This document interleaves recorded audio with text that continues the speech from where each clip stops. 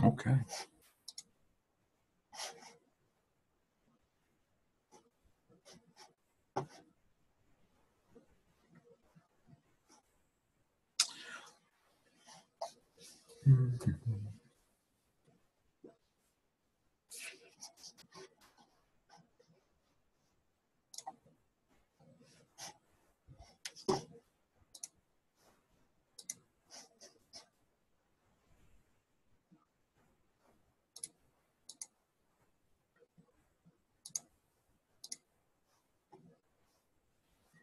All right. I'm going to go ahead and get started. Oop, a second. No, I'm not. Now I am. Okay. Good afternoon. I'm Chris Knutsen. You've joined us for EMS Medicine Live. It's now January 2016. We've gone through 1 year of lectures. You've survived the snowpocalypse. The X-Files are back on TV, and it must be time for our January session. Just a little bit of news before we continue. 2016's annual conference with NASP was fantastic. We got to meet with the Education Committee and the Communication Committee and talked about collaborations in the future, so more to come about that. Brian Clemency in Buffalo raised the possibility of perhaps making CME available for these lectures in the future, so we'll be working on that. Maybe in July we'll have some CME available both for future sessions and retroactive for past sessions as well, but stay tuned, we'll work on that. This is us, medical directors for this course. There's myself, there's Derek Cooney out of SUNY Upstate with me, and the good Brian Clemency out of Buffalo. Of course, as always, this is meant to be a forum for education for both community and academic programs. We'd like to make it live so folks can interact with each other and share information. We do some board preparation, and we do like to hear from you. So at the end or in the middle, if you have questions or comments, speak up. Everyone is muted right now, just to keep the background noise down. If you have questions, you can text it to either myself.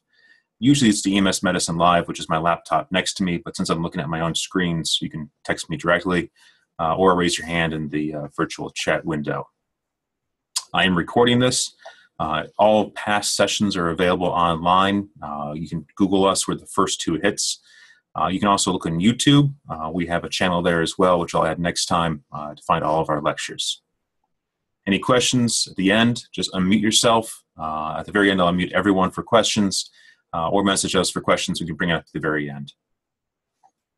So today's speaker is me. If you don't know me, I did my residency at the University of Pittsburgh, did my fellowship there as well, moved to the wintry lands of SUNY Upstate about 6 years ago, and work in all things EMS with Derek and our pre-hospital team. I am coming to you from my basement, not from my office. I don't trust Upstate's internet or my work computer, so we're going to try it on my home computer, and hopefully the videos and mixed media will work better here. So at NASP, was it last week or 2 weeks ago, David Tan did a great talk about the Ferguson response he did with his SWAT team and the prolonged experience they had. Sitting through it, recognized a lot of the less lethal weapons they were using or had as part of their team. And I thought we should do that again, or I should have done this talk before, but we're going to do it for EMS Medicine Live today. So why are we discussing this? We're going to talk about the different types of less lethal weapons. So why are we doing this? There is a large use of less lethal weapons by law enforcement, probably increasing. Enjoy, guys. Right. And increasing over the past decade. Going back to 2001 in Quebec, there's a large use of plastic bullets and tear gas between riot police, military forces, and protesters. So over 300 plastic bullets, almost 2,000 canisters of tear gas, and it was a large event. Going to Duke, when Duke beat Arizona, is just as one example of what college kids can do after they win a national championship. They went out and burned couches and flipped cars and did all the typical things that college kids do. 2,000 students were out, and the police had to use rubber bullets and less lethal weapons to help disperse the crowd. And if you go through your own colleges or college experience, you can think back to when students did silly things and police had to come break them up. Toronto in 2010, 10,000 protesters, 20,000 security forces, tear gas, riot police, and over 750,000 Canadian dollars in damage. I don't know the change into American dollars, but still a lot of money. And of course, Ferguson 2014 had a very prolonged police response, as David Tan described in NSP. Tear gas, LRADs were used, and millions of dollars of property lost and tax dollars spent on the response. But less lethal weapons were used in force. And locally, on a more one-to-one scale, back in 2013, we had a case here in Syracuse of a gentleman who tried to commit suicide by police, was brandishing a weapon, threatening police. Looking back on it, after we learned later, he was trying to end his life that way. The police were smart enough to not use their lethal weapons. Instead, they shot him with multiple beanbags, which I'm sure did not tickle, but did disarm him. He got into custody and was put in jail, and later got the help he needed, where if the police only had lethal force, may not have happened. So what's the goal of less lethal weapons? Obviously, the goal is to gain compliance and cooperation, either through pain or incapacitation, and to hopefully not kill you in the process. The term less lethal is obviously compared to bullets or guns, which are much more likely to kill you than what else police are using now.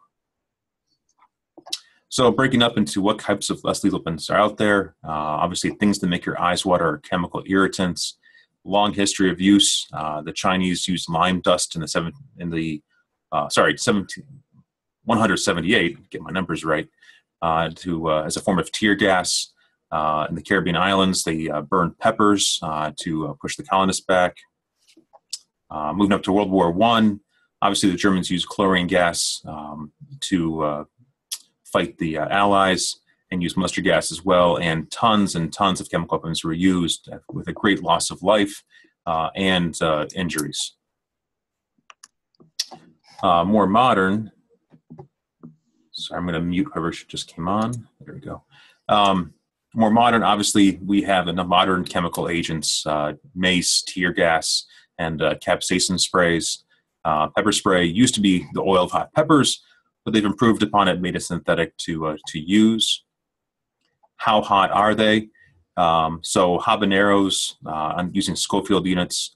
So Tabasco sauce, like 7,000, cayenne peppers, 30,000, Scotch bonnets, which I've used once in my cooking and never again, between 100,000, 300,000.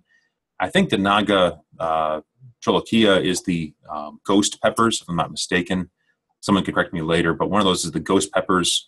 If you watch Man vs. Food at all, you'll see him eating ghost peppers on a regular basis, and it is quite painful. And then pepper spray, it's about a 2 million Schofield rating. How do you deliver it? Usually it's handheld, and that's usually it's handheld sprays. Call from 1315556. Derek's trying to call me. Handheld sprays, rifle launchers, and also lead to the chemical symptoms, eye irritation, watery eyes, problems breathing, shortness of breath, and nausea and vomiting in severe cases. Let's see if this works. So common use, spray of the eyes. You see the color is orange. To mark where the police are applying it. Hurts quite a bit. And it's difficult to shake off, obviously. I believe this is either a police or some sort of uniform officer who's been exposed to it. On the flip side, you have the opposite of police.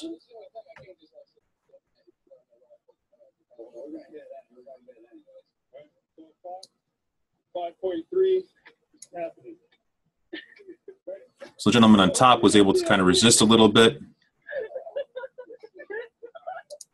While the gentleman below, perhaps less motivated than police officers, are incapacitated and can't resist or can't fight through it at all.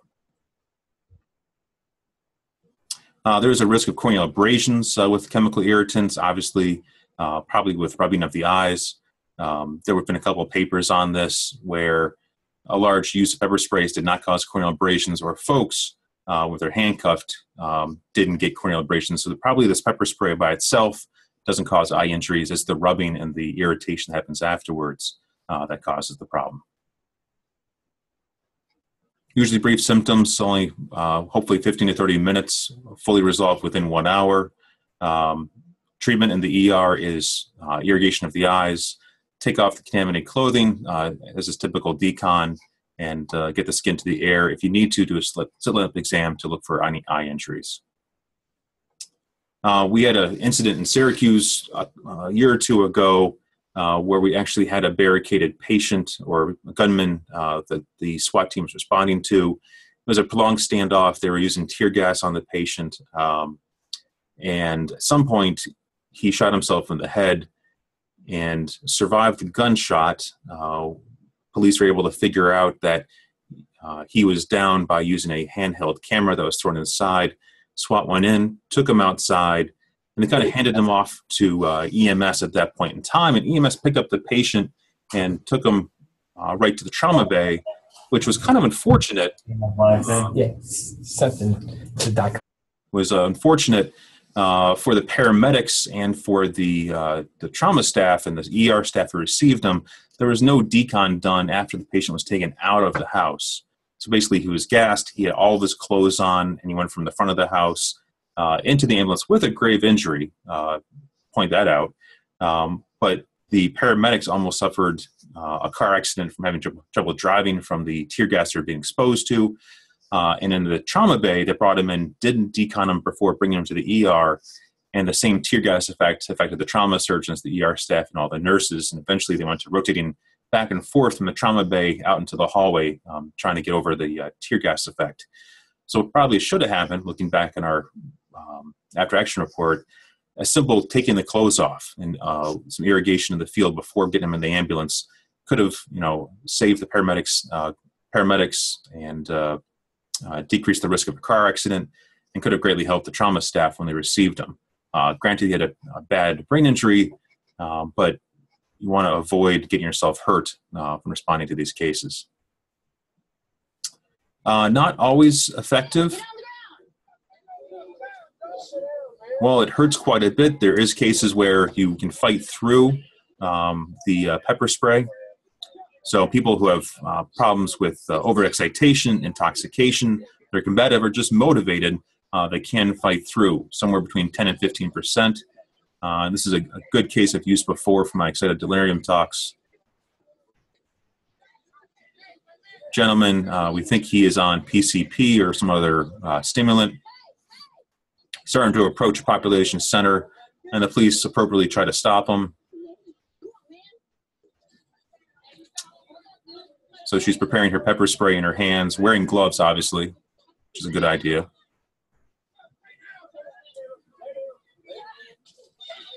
Gentleman assaults a fence, pulls things out, shows how intoxicated he is. Right about here, they start using pepper spray, and they can see has no effect. He fights through it, and a chase ensues. So while pepper spray is an important tool, you have to be ready for folks who can fight through it, especially like we have here in Syracuse with synthetic spike being a big issue. Moving on, things that cause pain, kinetic impact munitions. Obviously, the police can have ballistics that are designed to hurt you or to push you back, but not kill you, or at least they're trying not to. Different devices they have, rubber bullets, devices that fit in cartridges to use in their handguns, bean bags for shotguns, rubber buckshot also for shotguns, solid foam batons, which I actually have not seen personally, I've heard about. and tail-stabilized projectiles. All different devices used in different types of platforms to deliver munitions designed to hurt and incapacitate but not kill you.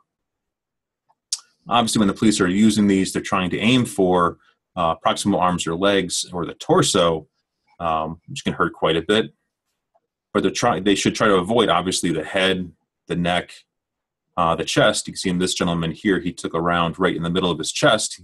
He's doing okay, but dangerous place to hit. Or, of course, the groin as well. I don't have any pictures of real injuries, but this looked like it hurt. But so places to aim for, places to avoid. So how much does it really hurt? I always show this to go back to Jackass from many, many years ago, demonstrate how painful this is. And I'll just let this run for about 2 minutes. And we're going to shoot you with one of our projectiles. It's called a pen. It's a 40-gram tail-stabilized bag. You'll be traveling up to 250 feet per second. Is that lethal? It's considered less lethal. So this morning I thought I was taking it in the chest with the beanbag projectile, but George and his company said no way, because it hits me in the heart. I'm pretty much done with. So We want to take every single precaution necessary to help protect your vital organs. where are my intestines? Are they in that area? I think so. Awesome.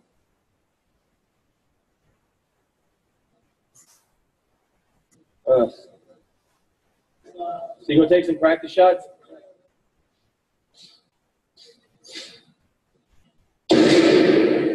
One thing that surprises me about this is how accurate they can aim with these beanbags, the distance they are. This is nothing from this round. This is nothing for anybody to just throw into a 12-gauge shotgun and take a take. That's one of the reasons I'm doing this, is because I can do this in a controlled state.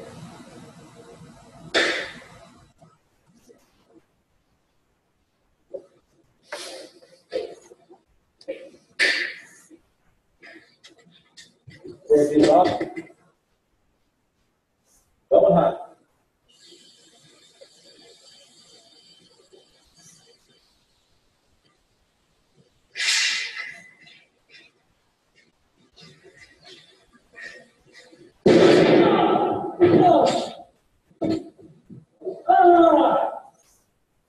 So obviously hurts.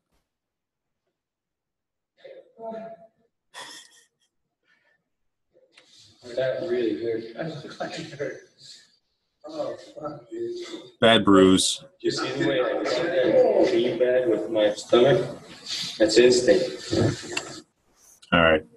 So obviously there's plenty of injuries you can get from these. You saw blunt injury and contusion, abrasions, hematomas, whether it be the belly wall and the muscle or an extremity. You can get pulmonary contusions. Fractures, obviously this is a skull CT with a fractured skull. Should not shoot people in the head. And intra-abdominal injuries, I believe this is a liver hematoma. And of course, while these should be blunt injuries and not cause penetrations, penetrations have been known to occur, whether they penetrate the abdomen, the chest, the eyes, or the face. This is a CT of the head, I assume, from the description, with a either a foam baton or a beanbag in the face and the nose. These things aren't the easiest to aim. They're designed, aim at folks not as accurate as shooting a rifle or a handgun, so some degree of error can occur. And of course, there's episodes of hitting bystanders, which is not what you want to do. Joe Suyama from Pittsburgh published a paper in 2003. I guess there's an incident in Cincinnati where he did his residency and I believe fellowship. And they used less lethal weapons, including kinetic impact munitions at that time. And they found most of them are extremity injuries, but a lot of head, back, and chest injuries and abdominal hits as well. Are several case fatalities in the literature. 14-year-old boy hit in the chest. Obviously had a cardiac standstill. He had no broken ribs, no other signs of trauma in the autopsy. Woman hit in the chest, bone fragments caused heart and lung injuries. Someone else hit in the chest as well. Rib fractures penetrated solid organs and caused death that way. So some things to keep in mind, depending where you hit, depends on how well you can resist the impact. These are not totally accurate. If the officers don't aim for the right place or use them at the wrong distance, it can cause problems. Or if they mistake a less lethal for lethal and they use the wrong device. I didn't pull up all the recent news cases, but there are plenty of examples of police reaching for what they think is less lethal, grabbing lethal, and harming people by accident. Treatment, obviously, trauma evaluations and trauma workup. Couple other different types of kinetic impact munitions. There is a compressed air weapon, which is kind of like a paintball with a tear gas in it, which they can shoot at people, and not only do they hurt, but they also cause a tear gas effect. And this is new for me when I was doing some research about new less lethal weapons for this talk. Something called the alternative, which I hadn't heard of before, which is a plastic metal, I guess not plastic, it's a metal ball which is fit over the tip of a handgun, and it kind of softens the blow of a bullet. I'm going to play this from CNN because actually it seemed to be a fairly good summary. This is the alternative. Less lethal. It's like an airbag for a bullet. It looks like a toy that attaches to a real gun, but it is nothing to play with. The new device is intended to give a suspect one last chance to live. Put the knife down, sir. Police decide the situation is dangerous enough to use lethal force. Less lethal, less lethal. Bang. Actually created by a retired sheriff officer, and he did not like the fact that people were being shot when the officers do have time, but they had no other option in lethal force. The makers say it's not to be used in split-second decisions, but only when an officer has 3 seconds or more to react. What does this do to the body? Well, it's going to feel like getting hit in the chest by a Major League Baseball player with a hammer. The bullet merges with the metal bowl, which travels about 1/5 the speed of a regular bullet. It could definitely break. I mean, could it kill you? It absolutely could, but we know a bullet kills you. There is a possibility that this could kill you, but it is very slight when you compare that to a bullet. CEO Christian Ellis says after 9 years in development, it's ready. It comes as police across the country face intense scrutiny and protest over the killings of unarmed suspects. So far, there is only one police department in America that has decided to test the device. Ferguson, Missouri. Yes, that Ferguson. The department. So I'm going to stop it there. It was the Ferguson Police Department apparently had it. I don't think they deployed it or used it all, from what I can read.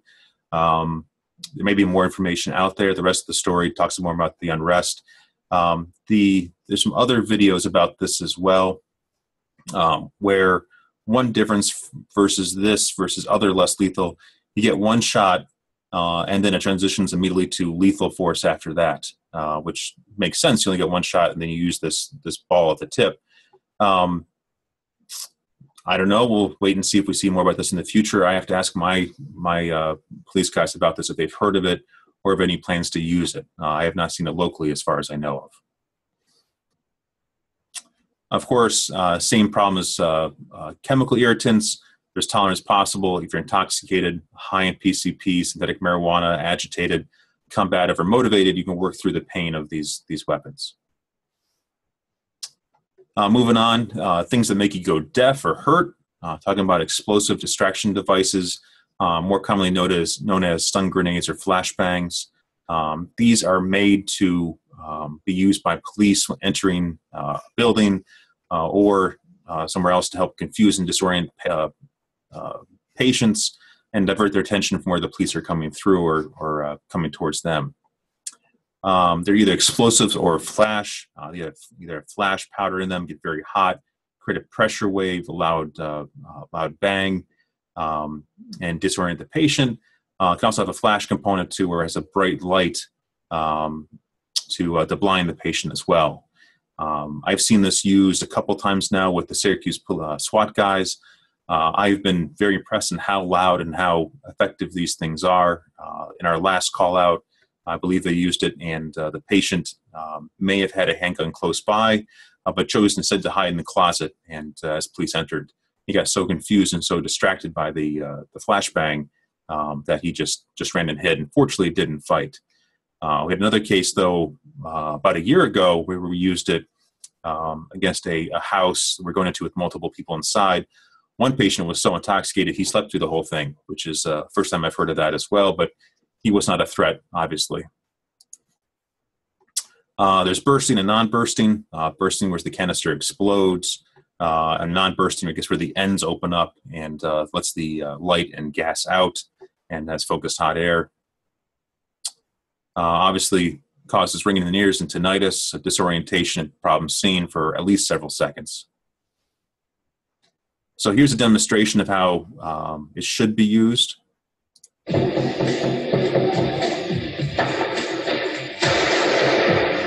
can see the pressure wave. You can see the effect it had on the building around it. I think it was a loud flash as well, and it kind of goes through multiple uses. So please throw in, step back, let it work, and then go in.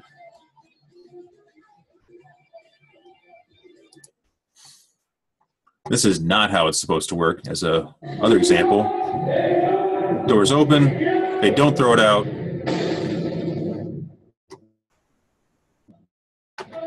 Fortunately, no one got hurt.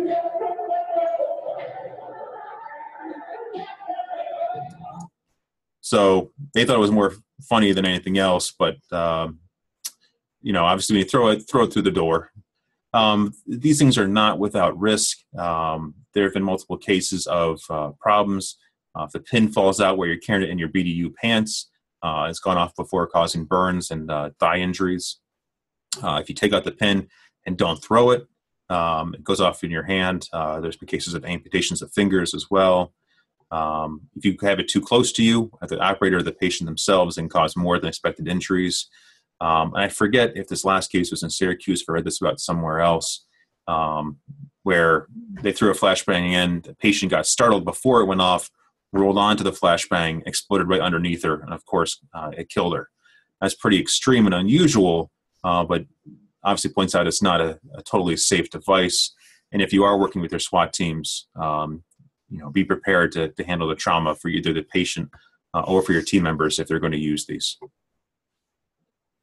So obviously, you have to worry about blast injuries, TM ruptures, abdominal injuries, burns if you get too close to the skin, fractures, soft tissue injuries, major bleeding, or falls if you get startled and fall off a staircase or fall out a window. All are possible. In theory, you can fight your way through this if you're combative or motivated. In my limited experience watching our SWAT team work, this seems pretty hard to fight through. The explosion, the light, and the noise are all so significant. Even if you want to fight through it, it's going to incapacitate you for some period of time, which is probably more than enough police need to get into where they're trying to get to. But I would say this is pretty hard to fight through. Things that make you say arg and swear would be conducted electric energy weapons.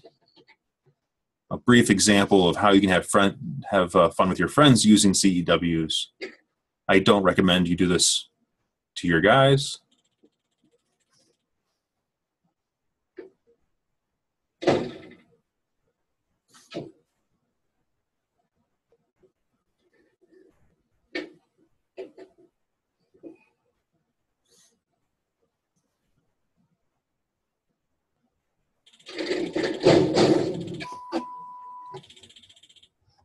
I never tried this on my friends, but we'll see what happens.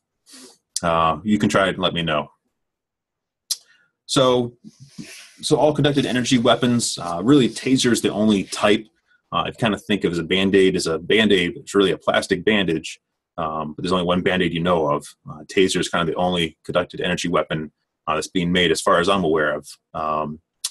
Taser initially was an acronym for Thomas A. Swift Electric Rifle. It was made by a NASA scientist back in the 60s. Why he was making this, I don't know. If you don't know who Thomas A. Swift was, he was a hero in kind of pulp fiction type science adventure stories back in the 20s and 30s, I think. He was the original MacGyver, and he made things to help save the day, same as MacGyver. So there have been multiple versions going back through the decades: Tasertron, Taser 3400, the M26. Apparently the M26 was the version used on Rodney King that did not work so well. But since then, they've moved on to the Taser X26, which came out about 15 years ago, and it's kind of the type of taser, at least I've been familiar with through my residency and since then. And these are all 2 darts attached to electric wires, come back to a battery pack, and they fire compressed gas to eject these. Civilian models are only 15 feet. The military and police carry models that go up to 35 feet. But the problem is the spread of the darts is such where over 15 feet they become much less accurate. So even though the police and military can reach further, they're still only really effective about 15 feet. And I'll have a small hook at the end to either get into your skin or your clothing, whatever is being shot at. About the size of a number 8 or 10 fish hook, I forget which, but kind of small. 50,000 volts, 1.7 joules, multiple shocks per second. Considered a nerve stimulator, and you can see examples of officers who are being exposed to the taser, trying to get towards the person using it, and it causes muscle constrictions and incapacitates you, so you go to the ground, and you can't get at the officers the idea at the very least. And this goes on. But so you get the idea where it's different than the other less lethal weapons you've seen so far, which inflict pain or irritation. The taser is going for pain, but also trying to stop you as well. There was a new version called the C2, which came out about 6-7 years ago. I haven't heard too much about it in the past couple of years. Initially, it was initially marketed as a more, what was the word I'm looking for? It was a more less dangerous looking type of device, and it was definitely marketed towards women as a personal protection device. Came in different colors, fit into your purse or your pocket a little more easily. Versus the X26, this has a 30-second stimulation time where if you hit someone, it's made where you hit them, you drop the device, and you're supposed to turn and run. 30 seconds is a long time to be shocked with a taser. The company that makes the taser says they've done studies enough to say where it's not dangerous. I haven't seen anything to the contrary. I have not seen these in anyone myself, so I'm curious if actually making sales or if they're still around or not. I did want to include one video just because it's pretty cheesy, I'll be honest. But it gets the point across well.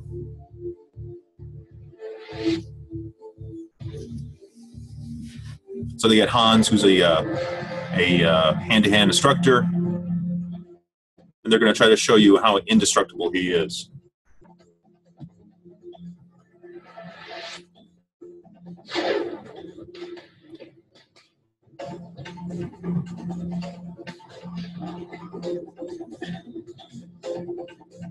So you can't beat him, you can't choke him.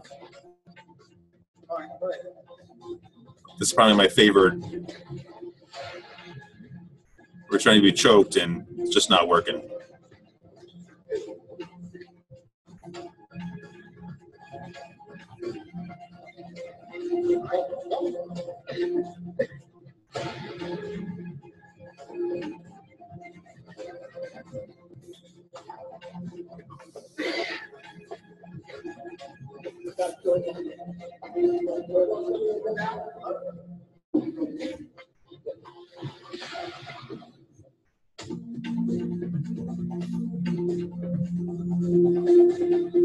I can't hurt him. What can you say?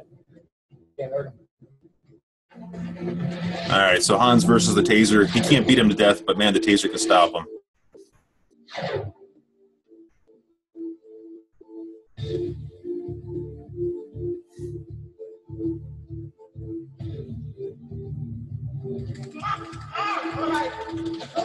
So poor Hans can't take the taser.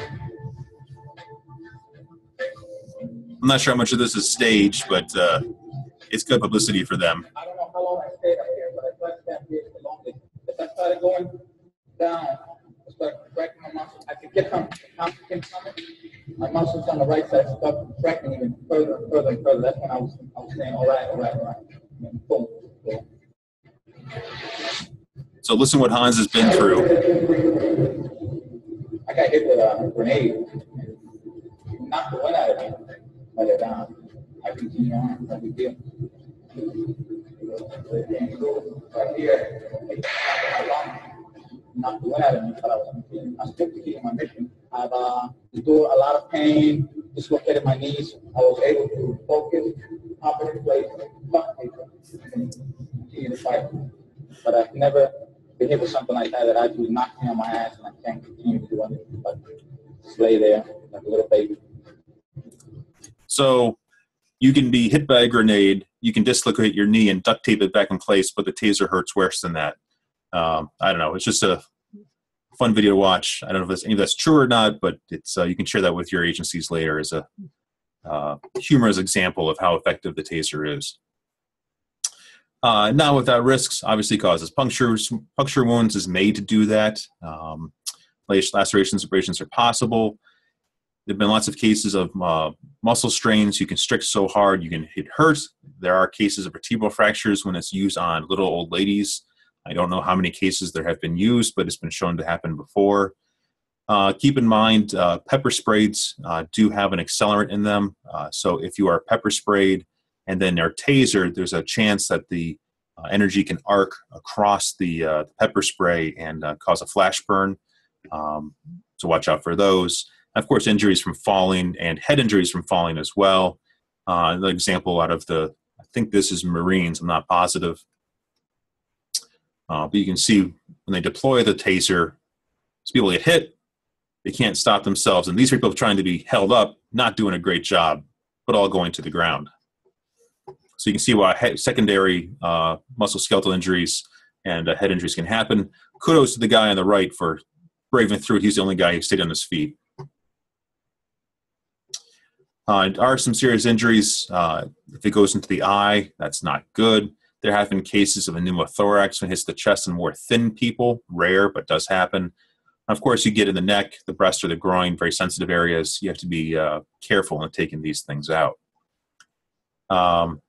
Boozman did a idea of how often injuries occur using the taser, looking at people put in jail after being tasered.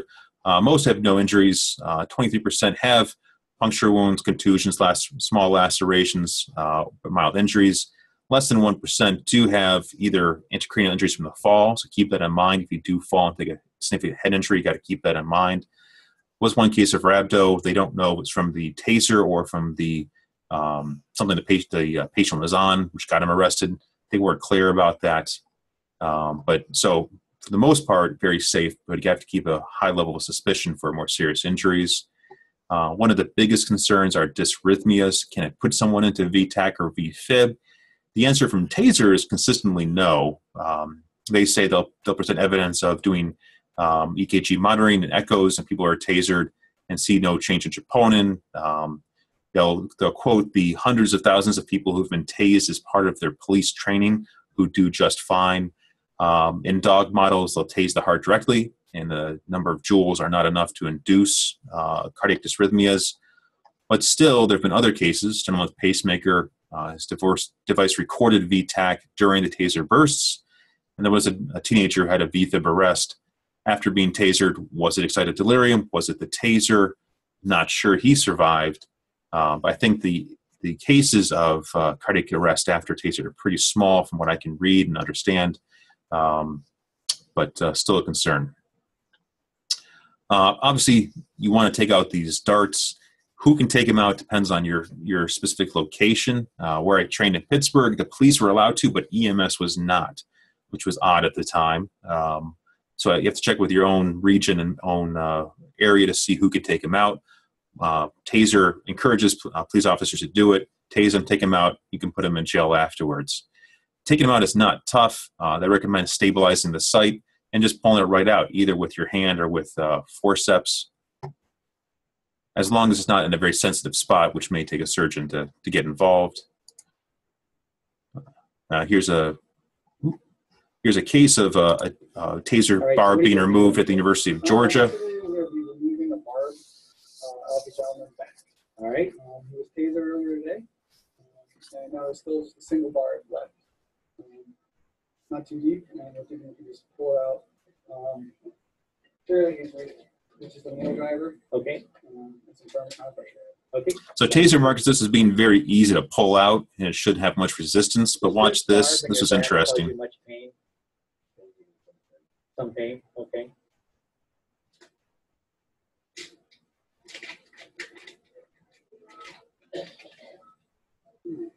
There's a nail driver here.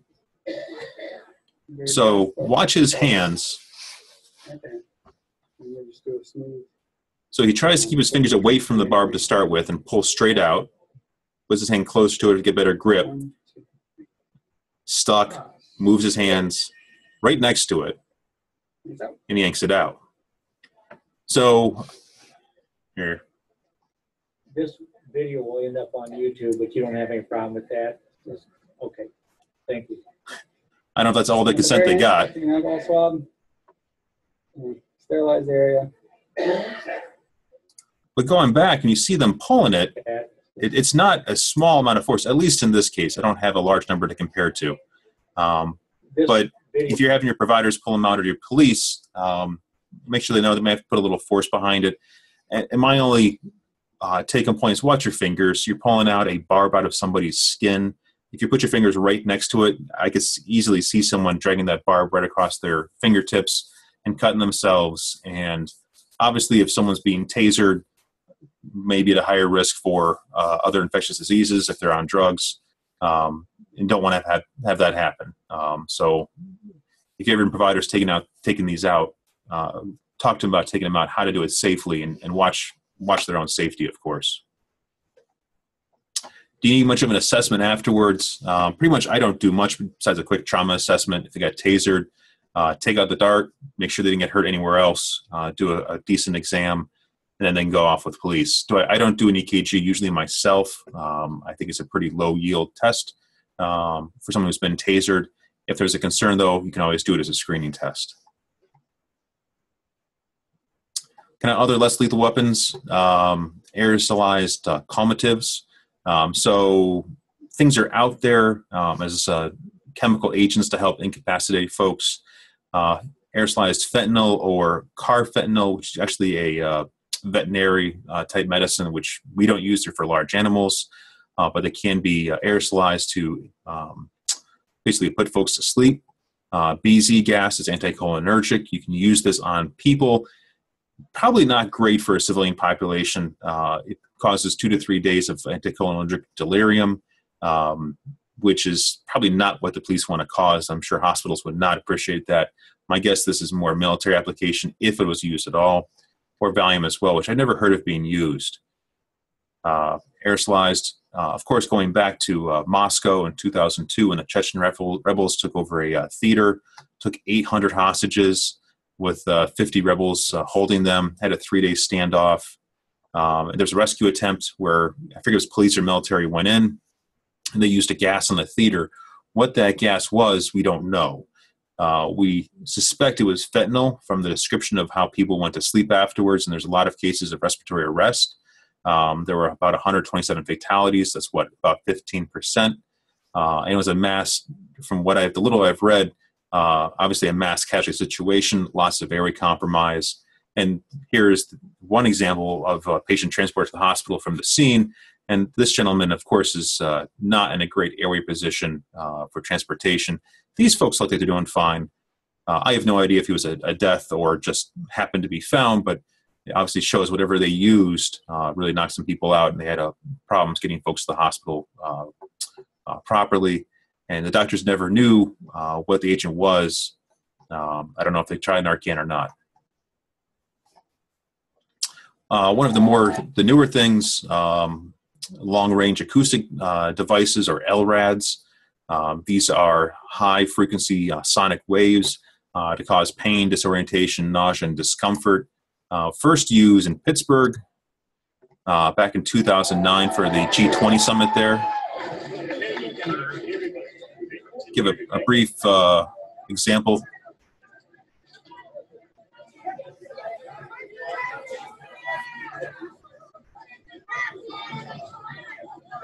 So police with an LRAD approaching a group of people.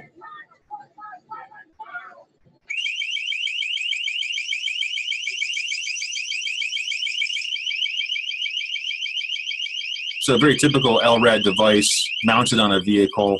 It can be focused in a certain area. And obviously you saw how people responded. They kind of scattered, they kind of covered their ears and scattered, which is, I assume, what the response they want. They want to push people back or move them off the street to clear an area.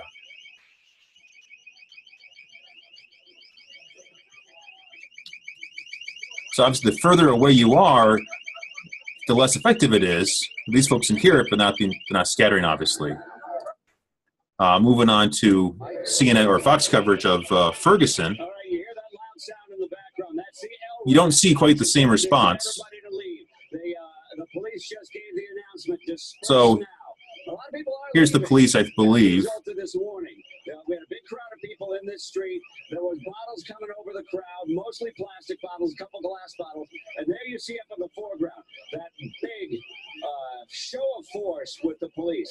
Truncheons in front, riot shields, helmets. I'm counting at least 6 of the tactical vehicles that are lined up here on West Florissant Avenue.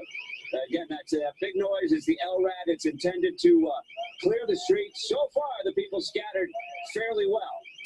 So that's interesting. So as I'm watching that, I don't see people scattering, but the person on the ground says people are leaving.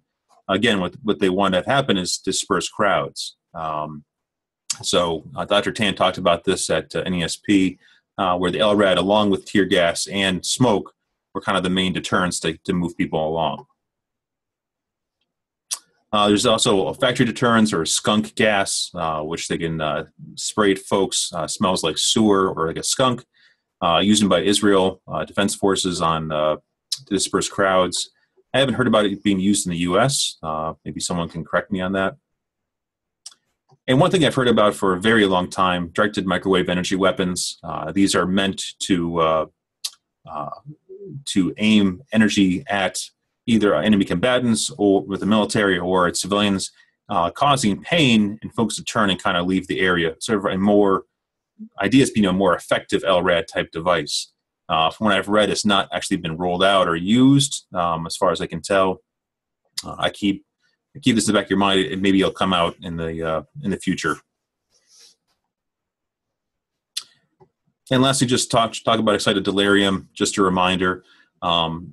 Excited delirium, descriptive syndrome, some combination of psychiatric illness, intoxication, PCP, synthetic marijuana, cocaine, and some sort of compromised folks with diabetes, heart problems, where they get restrained, they fight, they get restrained, either physical, chemical spray, taser, or something else, and then they die, going into sudden cardiac arrest.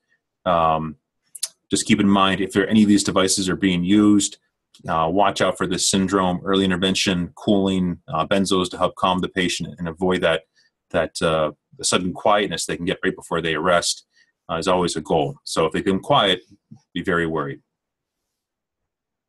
So summarize, we talked about chemical, kinetic, explosive, taser, and some other newer types of less lethal weapons. Keep in mind sudden and cardiac in custody death. And I'll leave you with this thought. If all goes correctly, for me anyways, this is how it's supposed to look right here. This is what it's supposed to look like. Oh, gee. Ready, set, go. Okay, ready, set, go.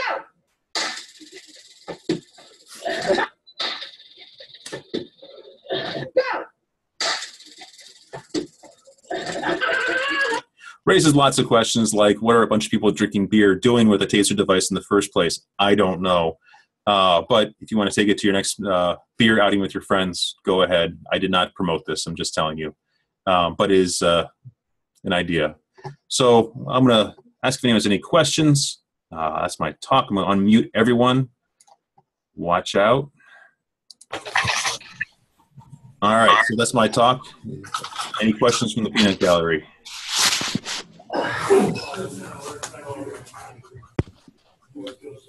I gotta tell you, Chris, I just wanted to mention, so I've actually did a medical assessment on a suspect in custody after they stepped on, or presumably stepped very near a flashbang. And I gotta be honest, he had a hole in his sock, there weren't burns, there was no injury, and the carbonaceous marks on the floor were literally 2 inches from a full tank of gasoline, or a full can of gasoline. So they say it's non-exothermic to some degree, and obviously there are probably multiple different products, but at least this one seemed to cause no heat or disruption. Nice. He was in a full run and apparently slammed right into the wall because he was disoriented. But he actually came away with that with no injury either. But it was just very interesting. I'd never seen or heard of that before, but a nice big hole where his sock disintegrated and just a little bit of that sort of carbonaceous powder just kind of pumped into the calluses of his feet, and that was about it. Wow. That's awesome. Yeah, I have no idea if there's better devices these days than before, but that's good to know. All right, so I'm going to wrap this up. So this is our schedule for 2016. Obviously, I did Leslie Opens today. We have some Pittsburgh, Indiana, New Mexico, UCSF, San Antonio, and some Penn State folks talking over the next year. If you're watching this and want to get involved, we need someone for February, July, and December still. We asking folks to pitch in. But otherwise, we wanted to thank you for taking part in EMS Medicine Live, and we'll see you back next month. They never started SWAT. They're now starting free arrivals.